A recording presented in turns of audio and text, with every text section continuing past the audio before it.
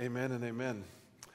Turn in your Bibles to Romans chapter 1. We're going to look at a single verse, perhaps the most famous verse in the Protestant Reformation, and perhaps the verse that more than any other in all the Bible, God has especially used over the last 500 years of Christian history. A message I've entitled, borrowing from some words of Luther himself, the gates of paradise. The gates of paradise. Romans 1, verse 17, in light of Reformation Sunday, as well as some various truths we were looking at yesterday in our theology class with ALT, and even in the book of Romans on Thursday night back. It was wonderful to be back on the Monash campus. And with so many visitors and newcomers here, this is probably long overdue before we get back into Matthew, which, by the way, is a lot about the fruit of the gospel and the fruit of saving faith and the sacrifice of following Christ, but lest we ever move away from the gospel clarity that is unmatched in the book of Romans and ties together all that Scripture teaches. If you are familiar with Romans, Paul, like any good author, is busy in chapter 1, verse 1 through 17, introducing himself, his gospel, his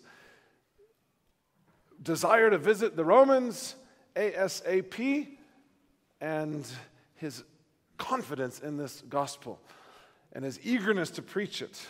To further set the stage, listen to a quote I found from David Livingstone as recorded by our brother Conrad Mbewe in a book of his. In the 1850s, when there were in Central Africa basically zero Christians. Imagine, barely 150 years ago, not a single convert in much of the interior of this continent.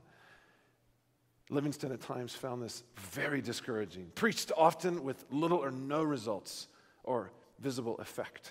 Unrighteousness everywhere, Livingstone writes in his journal.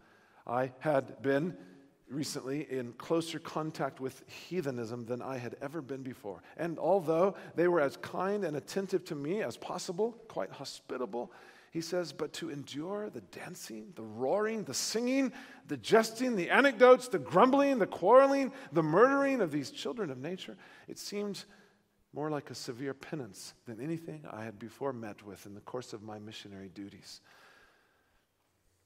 And yet, like the Apostle Paul, Livingstone never lost his confidence in the gospel, even if its fruit would only come after his lifetime. Listen to what Livingstone writes further.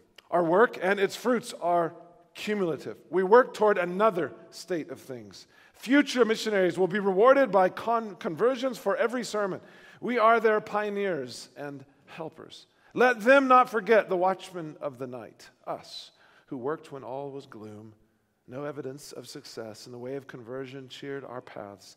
They one day will doubtless have more light than we, but we served our Master earnestly and proclaimed the same gospel as they will do. How indebted, aren't we, to these faithful watchmen of the night, gospel laborers that have gone before us, beloved? The Luthers, the Livingstones, so many of the Protestant reformers, so that we could reap where they sowed. But you say, how? How do we have this kind of confidence, like the Apostle Paul and all who followed? How can we be so sure that the gospel wins in the end? That one single Christian message prevails over all opposition, withstands all hatred, and triumphs in the end. And why should Paul or any of us be so eager, as we're about to read in verse 15, and to preach this gospel to any and to all? I love the words of another famous missionary to South Africa and Botswana, 41 years, John Mackenzie, in the 1800s. In answer to a prayer early in his Christian life, he wrote, Lord, send me to the darkest spot on earth. Where do you get that kind of boldness? Take me to the hardest possible place for the gospel. Paul shows us here, because of what the gospel can do in its saving power, and because of how the gospel does it, by justifying the unrighteous. Let's read the text. Please stand in honor of God's word. Listen as I read, and then we will pray. Romans 1 from verse 15 through 17. So Paul says, for my part, I am eager to preach the gospel to you also who are in Rome. For I am not ashamed of the gospel, for it is the power of God for salvation to everyone who believes, to the Jew first and also to the Greek. For in it the righteousness of God is revealed from faith to faith, as it is written, but the righteous man shall live by faith. Thank you, O Lord, that both saved and unsaved get to hear the gospel. Thank you for texts like this that remind us, the converted and the unconverted, Christians and non-Christians, need the gospel to get saved and to live saved and to be unified, healthy churches that bear much fruit in the gospel. Call us back to our axis, our hub, our loudest drumbeat, the heart of our faith, the banner that flies over all that we are and all that we do. Save any lost soul here. Lord, we confess we live in some ways, though the gospel's the same, people are no less lost, but we don't see today what we saw in Luther's day of a fear of you and an awareness of guilt and a dread about your judgment and the pangs of a guilty conscience. We live in such a self-absorbed, psychologized, self-loving age of self-esteem. But your Spirit was sent to convict. If even there's one soul here in this room, this hour, who has come troubled over their sin, aware of their guilt, carrying pilgrims' heavy load and burden on their back, may this be the day that it rolls away, that they either come to be saved or even for believers to know greater joy and assurance of their salvation in the Lord Jesus, that we might be all the more fruitful and faithful to you. In Christ's name we pray. Amen. You may be seated. The gates of paradise. One verse answering one question. Verse 17, essentially, Paul is answering, how can this gospel be so powerful? How can one message be so effective, eternally saving for any who believe? And the answer is because. Notice, what's the main verb? The only action word, the main action word that controls all of verse 17. When the gospel is proclaimed, when you and I speak about Jesus to others, and as I'm up here in this pulpit right now, something amazing about God's redemptive plan is being revealed. Look at the text. Not was revealed, not will be revealed, though that is true, but right now. Unrighteous humanity, guilty sinners, condemned rebels, what they most need is being uncovered. Unveiled, that's the word. As the gospel is spoken, doomed sinners, if they do not want to perish in their sins, when we proclaim this book, something is being revealed, laid open, laid bare. Every time you evangelize, Christian, every time you open your mouth and speak the gospel to others, or to yourself as well, in this one simple, profound message, something glorious is dawning, being displayed and disclosed, being revealed. As he will say, jump to chapter 3. Chapter 3, verse 21. After the next two chapters of the universal condemnation and guilt of all humanity, Jew and Gentile, under God's holiness, he then comes back to his main point. The more you believe the bad news, the better the good news. Romans 3, verse 21. But now, apart from the law, the righteousness of God has been manifested, being witnessed by the law and the prophets. It's new and yet it's very old, and its roots go down deep into the soil of the Old Testament Jewish scriptures, as Paul will also show us here in verse 17. Here's our outline, beloved, this morning. Two questions. Two questions about the righteousness of God, so that you can be right with God, not damned forever, saved if you're lost, more assured of your salvation if you are a struggling believer with a troubled conscience or a weak faith. And so that all of us as believers and as a church can be clearer in taking this gospel to a condemned and a guilty world. And so that as a church we'll stand firm upon justification by faith alone. Two questions about the righteousness of God. What is it, and how is it received? What is it? And there'll be some subpoints along the way, if you like. What is it? And then more briefly, the second point, we will look at how is it received. It was Martin Luther who said, the doctrine of justification by faith is the doctrine upon which the church stands or falls. Every other doctrine is secondary. Nothing is more primary or important than this. You can get a lot of things wrong. Don't get this wrong. Or you're damned and your church is doomed if they move away from the center. Justification by faith. We see this today, don't we? As in every age, as in the dark ages of the medieval Middle Ages, when the light of the gospel had been extinguished by and large, it was a misunderstanding of justification by faith that led to the heresies crippling the Galatian church that forced Paul to write the epistle to the Galatians in the New Testament.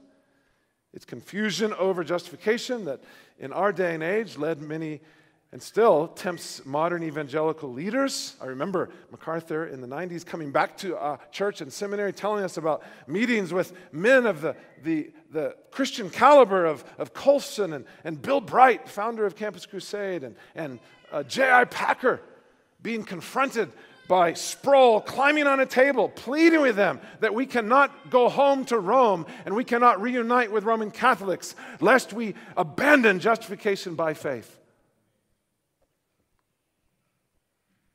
We can't brush our differences under the rug in the name of moral and political causes that we agree on. No, it's the true understanding of this precious doctrine that sparked the whole Protestant Reformation, transformed Europe, shaped all of Western civilization.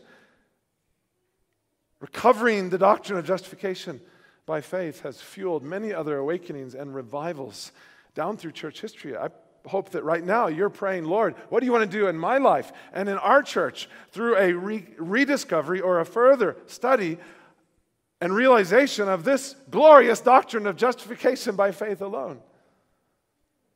One theologian writes, only here, in this doctrine of justification on account of Christ alone, through faith alone, only here is the deepest question of the human conscience answered in a way that renders all other pursuits, all other goals, all other questions empty and shallow by comparison.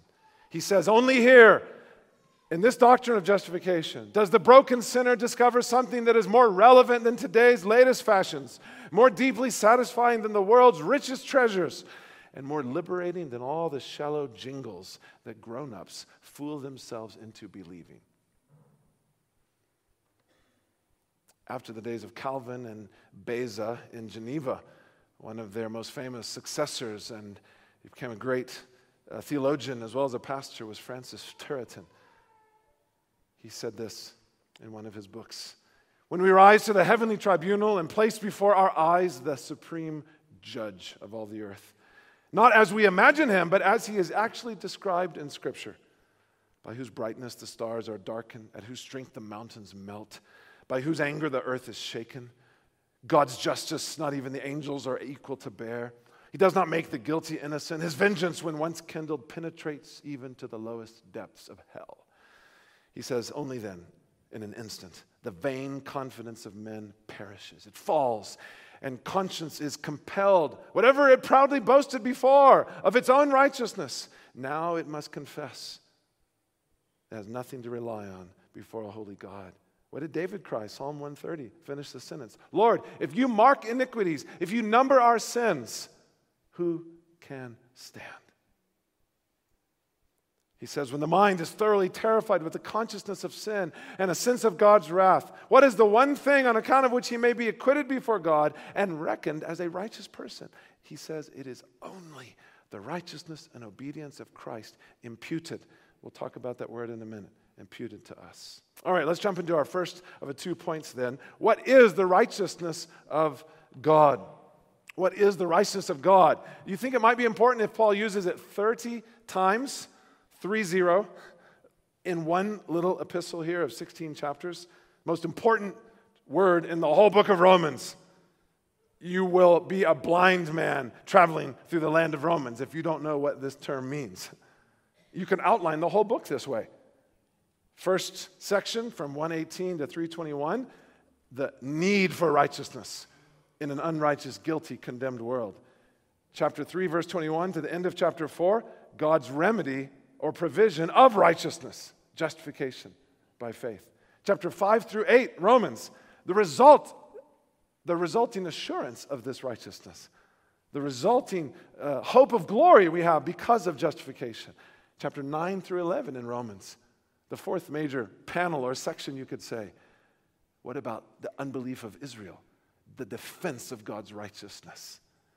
And then the last section, Romans 12 through the end, the application of his righteousness in a transformed life through the gospel.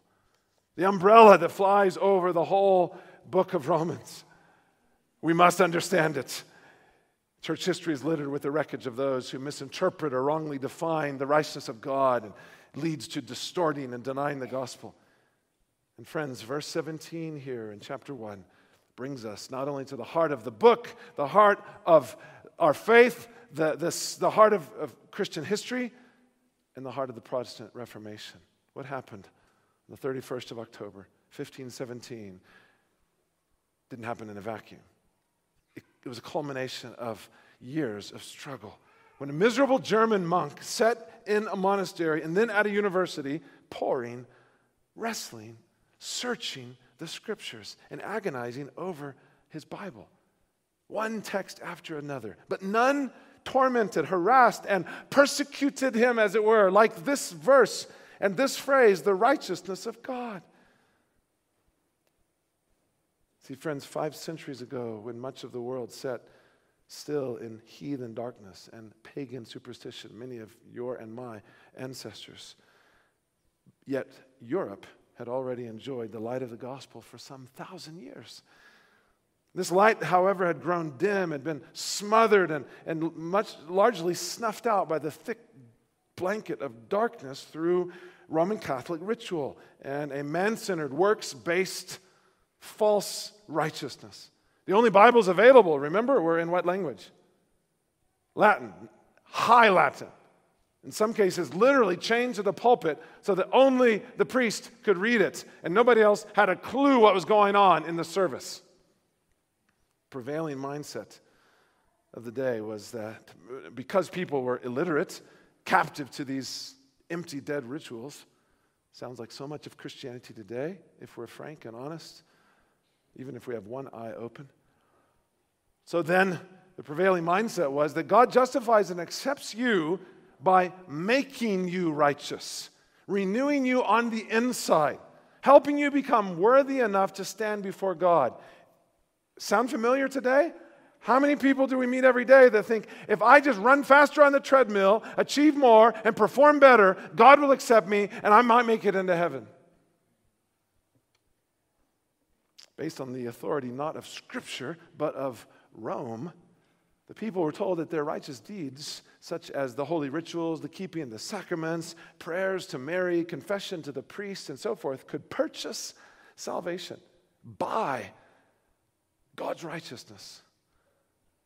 And raising funds for the completion of St. Peter's Basilica in Rome, indulgences were being sold. The promise that you and your deceased loved ones could be released from their anguish and delivered from thousands of years in purgatory. And remember, the most notorious and successful religious salesman of the area where Luther was in Germany was Johann Tetzel. And he had that famous jingle in German, which someone has adapted nicely in English. And he would go around saying, when a coin in the coffer rings, a soul from purgatory springs. He was the Osteen and the Benny Hinn of his day. Meanwhile, Luther in the monastery agonized over his standing before God. He writes, my heart trembled and fidgeted about whether God would bestow his grace on me. If I could believe that God was not angry with me, I would stand on my head for joy. His burning question. The question of the ages, the cry of every heart, the message of the whole Bible. How can a sinner be made right before a holy God? How can I be justified before the Almighty? Who can stand? You see, friends, if we know our Bibles, we know we don't just need a minus where our sins are forgiven and wiped clean so that we can be neutral before God. We need a plus. We need a positive righteousness, if ever we're to be accepted by the Holy One. Luther was painfully aware of this, even went on a pilgrimage to Rome, climbed a famous cathedral staircase because he'd been told you could cleanse your sins by ascending on your bare knees if you repeated the Pater Noster step by step. Our Father, our Father, our Father. 1507, Luther becomes a priest. Soon after that, he begins lecturing in theology at a new, little-known German university in the Northeast called Wittenberg. It's through his intensive study of Scripture.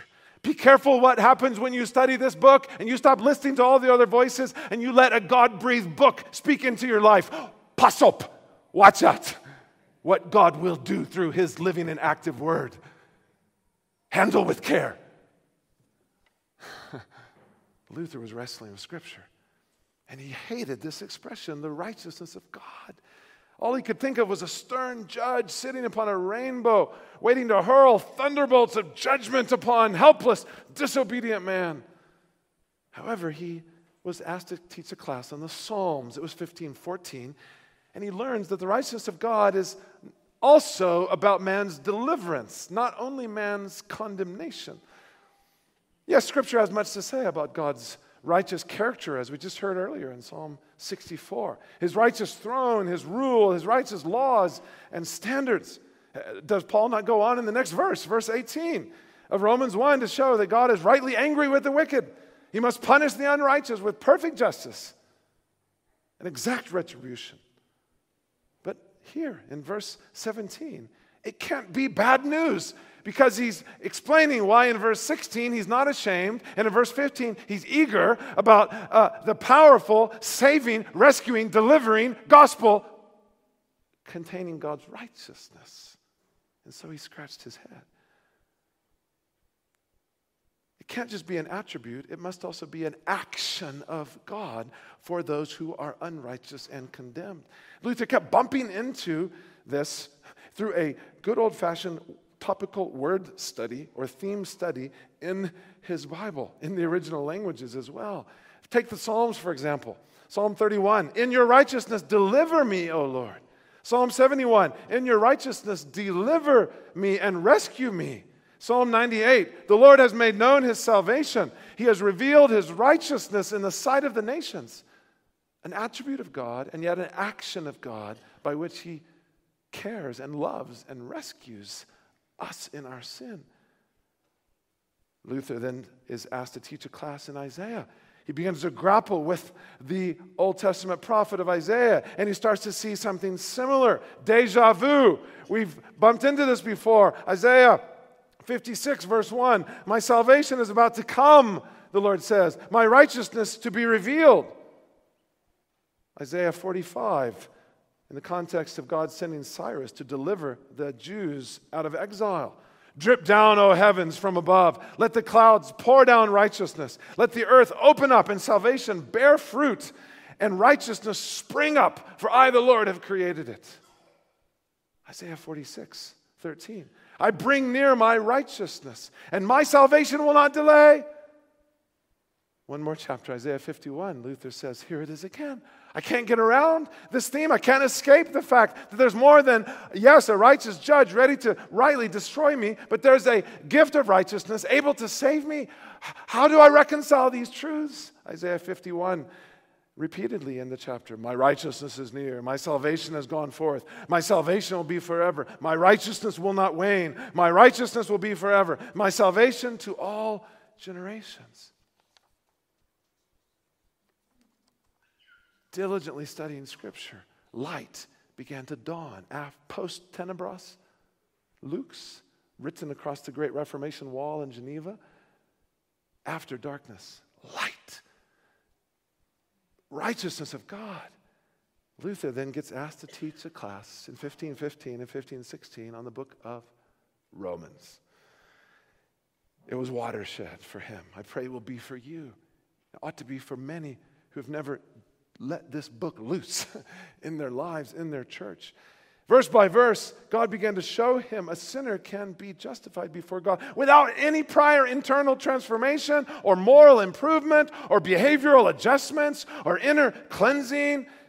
proving your self-righteousness? No, Luther saw. The gospel is good news, not because of what I can do, but because of what God has done in Christ for me. And if I receive this gift by faith, I'm liberated. And it means a just God can freely give it to anyone who believes because it's His righteousness and He provides it, so He must accept it and it must satisfy His requirements because it came from Him in the first place. And so to us, Luther says, it's an alien, external, foreign righteousness. We can't conjure it up or cook it up. God has to send it down and we must receive it by faith, else we be damned. And it comes to us through Christ's perfect righteousness. Luther would later look back on this experience as he studied Romans. He says, as violently as I had formerly hated the expression righteousness of God, now I was as violently compelled to embrace this new concept of grace. By grace alone. And for me, the expression of the Apostle Paul opened the gates of paradise. Can you say that? Do we not sing? No condemnation now I dread, Jesus and all in Him is mine. Alive in Him, my living head, and clothed in righteousness divine. Bold I approach the eternal throne and claim the crown through Christ my own. And can it be? Let's summarize how Paul uses this term in verse 17, the righteousness of God. Think of it in a broader, a medium, and a narrow fashion. From the whole Bible, broadly, we've seen that God's righteousness can also speak not only of His judging, but also His saving activity on behalf of His people. We saw it in Psalms. We saw it in Isaiah, same guy. Micah as well, Micah 7, verse 9, listen. He will bring me out of the light, the Lord, and I will see His righteousness. So we see how righteousness is defined broadly, and what Paul must mean here in verse 17. We see in the whole book of Romans, in the wider context of the epistle, it is this gift. It is not just an attribute of God, it is a new status that He gives the believing sinner to be forgiven and declared righteous, justified in God's sight. He uses it that way in chapter 3 and chapter 5 and chapter 10 and so forth. But a third angle from which we must define this phrase, this crucial, critical term here in verse 17, the righteousness of God, is the immediate context, as I've been mentioning. It is indeed God's justifying activity. It's God putting people right with Him who were in the wrong. Someone said it is His righteousing, if we can coin a word. The righteousness of God is being revealed. This multifaceted term, God's power, God's gift for sinful humanity. Luther once more writes, the chief purpose of the whole book of Romans is to magnify sin and destroy all human wisdom and righteousness, to bring down all who are proud. Maybe that's you here this morning. To humble the arrogant on account of their own works. He says we need to break down our inner self-satisfaction. God does not want to redeem us through our own, but through an external righteousness and wisdom. Not through one that comes from us and grows in us, but through one that comes to us from the outside. Not one that originates here on earth, but one that comes from heaven. Raise your hand if you've watched Chariots of Fire, the movie. Da, da, da, da, da, da, da. We love that story, don't we? Based on real history. But remember the antagonist to the hero, Eric Liddell, Harold Abrams, competing against Liddell in the 100-meter sprint. In that moment where Abrams says to his girlfriend, I have 100 meters. I have about 10 seconds to justify my existence. You remember? He is a miserable, unhappy man who has no peace. Eric Liddell outruns him, wins, and works hard as well, but not from a restless, self-justifying, works-based righteousness, but from a joy that comes from the Christian gospel. And he famously said, remember, when I run, I feel His pleasure. Can you say that? That your soul is at peace with God. All our righteous deeds are filthy rags, as Isaiah also says, right? As Paul says in different language in Philippians chapter 3, that I may be found in Christ, not having a righteousness of my own from the law, but that which is through faith in Christ, the righteousness which comes from God on the basis of faith. Or as Paul would famously put it in 2 Corinthians 5:21, God made him, Jesus, who knew no sin, to be sin for us, that we might become the righteousness of God in him. The great exchange, a double imputation. Christ bearing my sin, that I might have his righteousness. I grieve at the tragedy of people on the treadmill of life, especially, worst of all, the treadmill of religion, trying to justify themselves instead of wearing Christ's yoke, which is easy, his burden, which is light, and living a Christ-justified life instead of a self-justified life. People who are forever trying to find their worth and identity somewhere in themselves instead of Christ. And they spend their life admiring and idolizing all the other people who seem to have achieved more than them and comparing themselves to them and hoping one day they will catch up with them to have enough of their own righteousness. Young men, it's in your body, it's in your sports. Young ladies, it's in your looks and your appearances. Professionals, it's in your career achievements. And somehow I'm going to find worth, I'm going to find righteousness, I'm going to find peace for my soul. And life at some point has a way for all of us of stripping those things away and leaving us flat on our face if God is kind enough. And you reach the end of your own righteousness. And you say, God, have mercy on me, a sinner. I have nothing else to cling to. My perfect so-called marriage, my perfect so-called kids, my perfect so-called whatever career, whatever I've done, whatever I have, is filthy in his sight. And Christ alone will save me, else I be damned.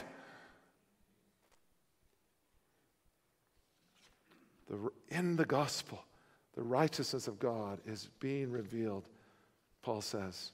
He goes on in Romans 3 and 4 and 5 to show that it requires this imputation, a banking term, a crediting, a reckoning of our sin on Jesus and his righteousness to us through his work on the cross. We say this in our Antioch declaration of faith. We believe that by faith alone, in Christ alone, apart from any human merit or works, the believing sinner is justified and declared righteous as an act of God through an astonishing transfer in which our sins are imputed to Christ and his righteousness imputed to us. Opposite of what the Roman Catholic Church was teaching and still teaches, that at baptism as a baby, right, when they gooi water, your original sin is removed. And then progressively through your life, it's just really a Christianized Islam, by the way. You try to become more righteous with your good deeds and your keeping of the sacraments, and as a last resort, the holy rites, if you on your deathbed, if all else fails. But at its best, that is a perversion of what the Bible calls imparted righteousness. And this is what led to so much of Luther's misery and confusion, like countless other souls. And sadly, we meet many Protestants, and we have people in our own churches and evangelicals who don't have much different or better of a view. And they think that God will justify us based on our imparted moral righteousness and our behavior and our holy life instead of the imputed righteousness of Christ. As elders and pastors, we in any faithful church that's doing what they ought to do, when we have membership interviews, often you will find people who are true converts, and they're so excited about their sanctification and the change in their life that when you ask them those basic questions, if you died tonight, yes, I'd be in heaven. Wonderful. Now, second question, much more important than the first, because many have false assurance who aren't saved, and some who are saved lack assurance. But the second question is even more crucial. Here's how it goes, my friend. When you stand before God, why would he let you in? And then too often the answer is, oh, but you should see how he's changed my marriage. And now I do this and now I do that. Wait. You are confusing sanctification and justification. I want to summarize it for you and then get this to the small group leaders this week, because we need to talk about what happens when you confuse these two, because it is a brilliant strategy of Satan from before time began to confuse these two. Please hear me. According to the Bible, justification is imputed righteousness. Sanctification is imparted righteousness. Justification is an external legal standing or status. Sanctification is an internal moral condition. Justification, once for all, an event at a point in time, whether you remember it or not, before God, by faith, you were justified. Not so. Sanctification, ongoing, continual process, right? Progressive sanctification. The Bible also teaches positional sanctification, which is basically what we're talking about here in justification. Let's not lose the point. Another contrast. Justification in the Bible is perfected. It's complete in this life. Sanctification? Raise your hand if you got that one done. Of course not, until we get to glory. It is imperfect and incomplete. Justification is the same for all Christians everywhere and every place. There's no degrees. You can't say, well, today I feel more justified. Oh, shame, yesterday I felt a little less justified. That's someone who does not understand the biblical doctrine of justification. It's the same for all believers. Sanctification, very different story. No two believers are alike. There's a whole spectrum of degrees of holiness and maturity and progress in the Christian life. Justification is what Christ has done for us. Sanctification is what Christ is doing in us as a result. In the Christianity Explained class, we use a simple analogy. Justification is Christ entering the house. The Bible uses this metaphor. He gets the keys. He's given the ownership of the house. He rules your life. You're under his lordship and kingdom and management. Sanctification? He occupies the house. How about this nook? How about this cranny? How about this cupboard? Ooh, we haven't gone there yet. The Bible talks about praying for more and more of his presence in every part of our life. Don't confuse justification and sanctification. Oh, by the way, you know that we are saved by works, don't you? Jesus' work. His finished work. His perfect life, his atoning death in our place. Paul goes on in chapter 5 of Romans to show how his holy life and his substitutionary death accomplished that for us. Listen to our catechism. What is justification? Answer. Justification is an act of God's free grace wherein he pardons all our sins and accepts us as righteous in his sight, only for the righteousness of Christ imputed to us and received by faith alone. I love this next question in the catechism. How are you righteous before God? Thank you for asking. Answer. Only by true faith in Jesus Christ, although my conscience, I love this honest realism, this painful frankness here. How are you righteous before God? Only by true faith in Jesus Christ, although my conscience accuses me that I have grievously sinned against all of God's commandments and have never kept any of them, and I'm still inclined to all evil. But God, without any merit of my own, out of mere grace, imputes to me the perfect satisfaction, righteousness, and holiness of Jesus Christ. You won't find any better news in the universe than that. Luther had a cousin, you could say, like Paul, like Luther, was a Puritan, John Bunyan. He had a very tender conscience. He agonized over a lack of any lasting righteousness or secure standing before God. I know some of you have been reading through that again. Please understand, the burden on his back is not that he's not saved. He's already entered through the narrow gate. He's a believer. He lacks assurance, like some of you. You actually are a child of God, but you wouldn't know it, and you wonder about it.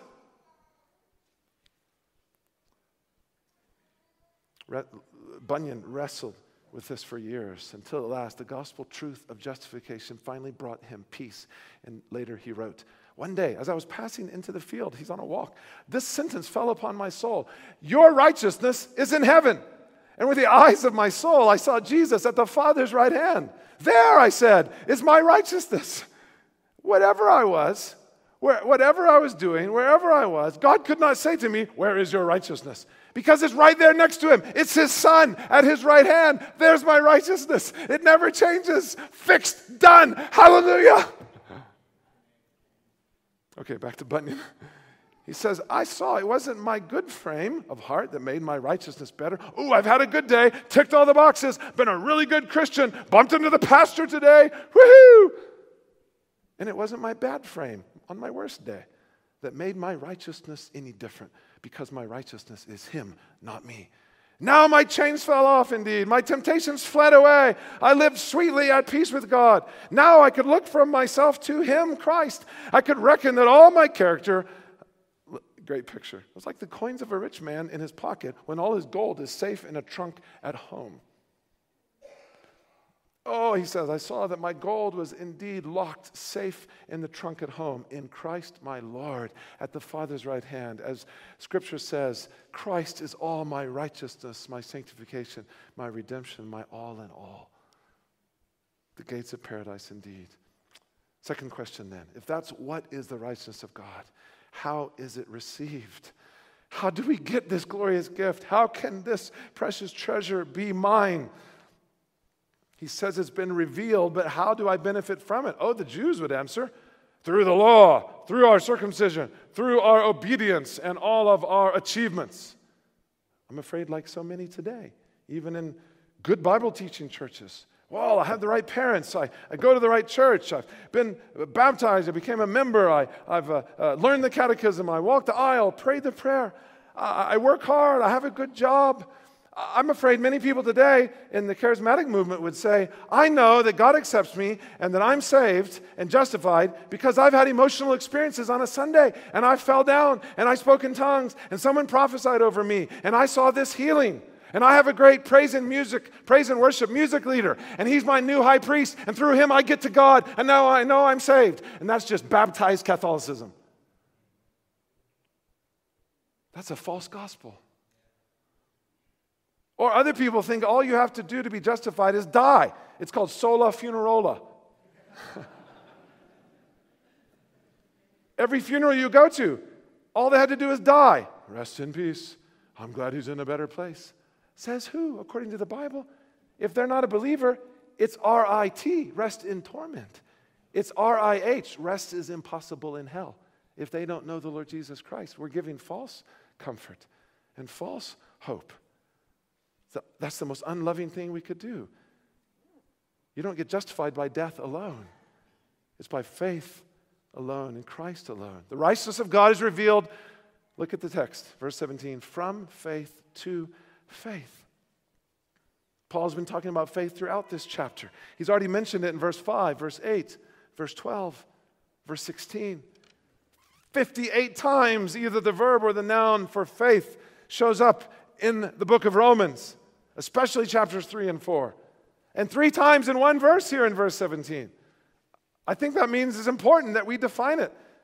If that's the only way we can appropriate Christ's saving righteousness, if it's the only means by which we can be justified, we better understand it, and you better be sure Satan is going to work overtime to confuse you about it and to twist the definition of it and to fog and blur your understanding, because you can have all the right doctrine in the world, but you will be lost and you cannot be justified unless you have faith, and that means you need to know what it is and be sure that you have it.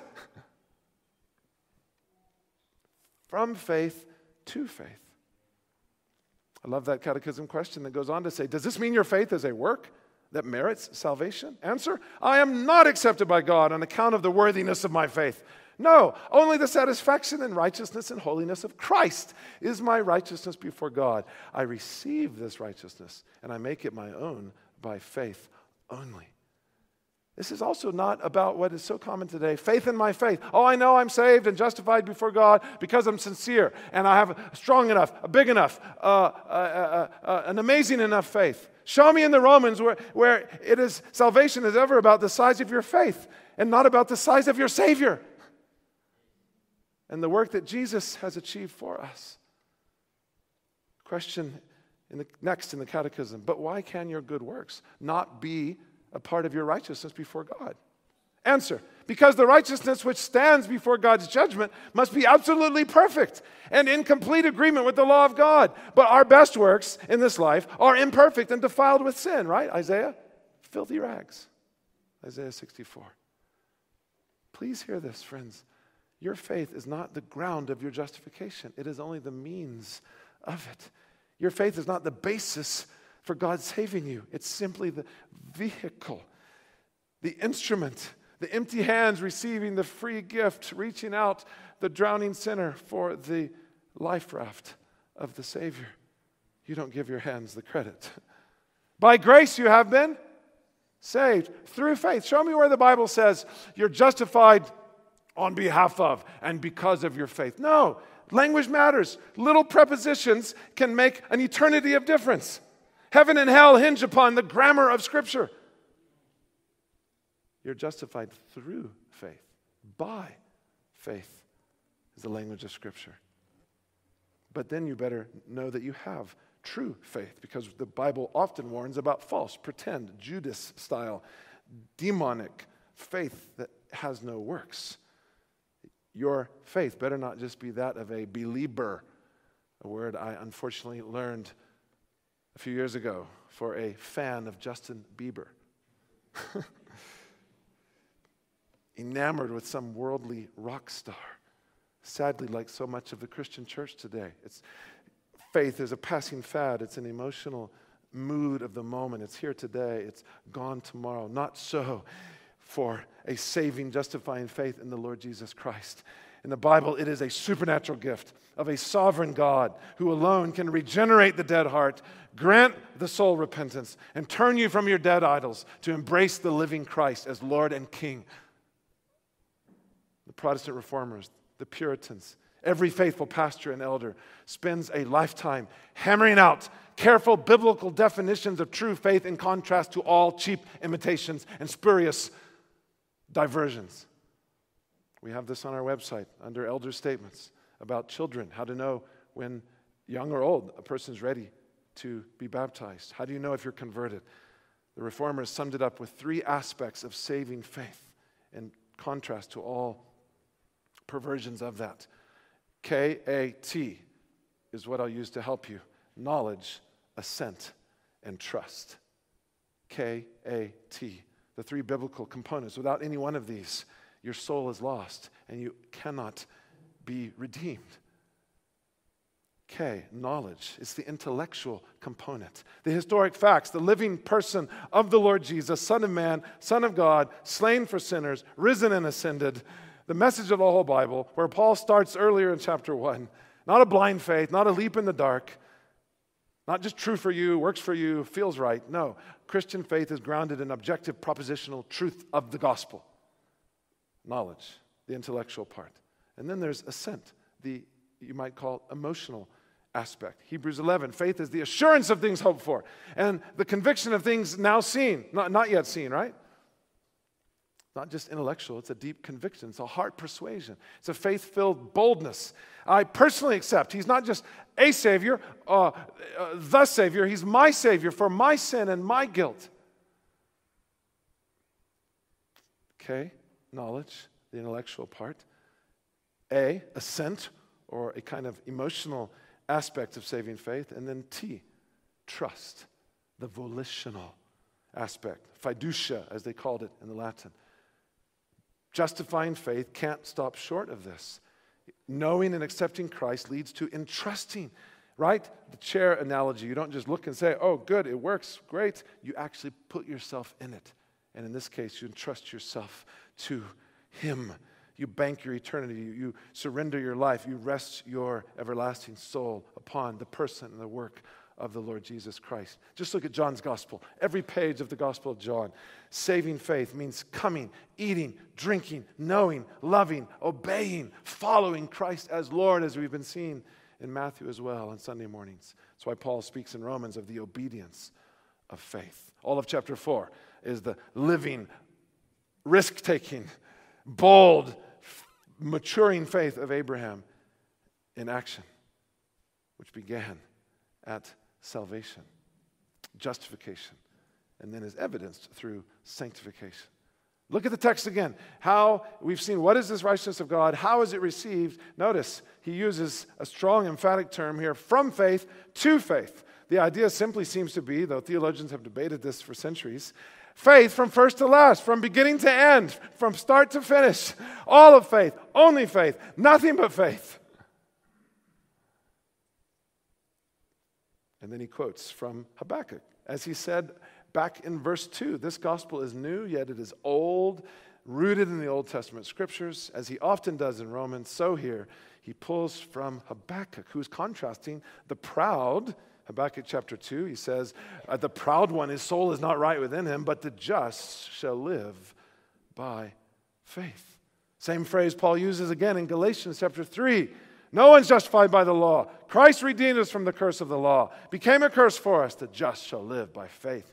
Same thing again over in Hebrews chapter 10, before he comes into the hall of faith in chapter 11. You're saved by faith alone, and you're sanctified by this living faith. The just shall live by faith. Listen again to Luther. He writes, night and day I pondered until I saw the connection between the justice of God and the statement, the just shall live by his faith. Then, he says, I grasped that the justice of God is the righteousness by which through grace alone and sheer mercy God justifies us through faith. Thereafter, he says, I felt myself to be reborn and to have gone through open doors into paradise. I pray if you have not had that experience, God would do that today. I love the way one scholar puts it. The Jews speak of Moses summing up all of God's law in 613 precepts. Oh, but David in the 15th Psalm reduced it to 11. Oh, yes, but Isaiah brought it down to 6 in one of his prophecies. And Micah, remember, he has shown you, O man, what is good. Did you justly love mercy, walk humbly? Thank you. Micah got it down to 3. And then Isaiah in another text got it down to 2. But hats off to Habakkuk. He gets it down to one essential summary of the whole law of God. If you want to know how God saves, for those who are guilty under his law, the whole message of salvation, Old and New Testament, the just shall live by faith. And then this writer says, Habakkuk's grandson, Martin Luther. This became a banner of the Protestant Reformation. The just shall live by faith. A marvelous cameo of scriptural truth. He says it's safe to say that the truth of this one clause in this single line of Scripture has had as much or more profound an effect upon the history of the West as the Magna Carta or the Declaration of Independence. The just shall live by faith. How appropriate as we come tonight to King David being forgiven in 2 Samuel 12. How can a holy God, through the prophet Nathan, look at a so-called man of God who totally failed, who is immoral, adulterous, perverted, lust-filled, follows his loins, sleeps with a woman, steals her from her husband, lies to the husband, has the husband murdered, and God can say, as we'll see tonight, I'm not stealing your sermon, brother, your sin is forgiven when David repented. Only the cross can explain a God who justifies the wicked. The gates of paradise. I'll close with this. I was, a couple years ago, out for a walk in our lovely little green belt in Sundowner, where we live, and met a neighbor I had met once before, and somehow it came up that I was a pastor, and his son, I think 11 or 12 years old, did something that's I found is rare, and it was uncommon. He says, right in front of me, he says, Dad, what is a pastor? What does a pastor do? Dad paused, and so I jumped in. I said, I get to spend my whole life telling people about a God who forgives sinners and justifies the guilty. You want to know how? And they went on their way. Sadly. I get to tell the successful God doesn't love them anymore. I get to tell the most unsuccessful God doesn't love them any less, for any who repent and believe in Christ alone. Let's pray.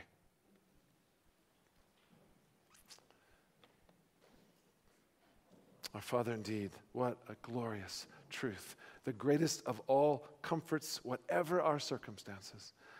To know that in light of your holy law, left to ourselves, we are more wicked, damned, judged, and doomed than we had any idea or could ever realize, apart from the convicting work of your Spirit.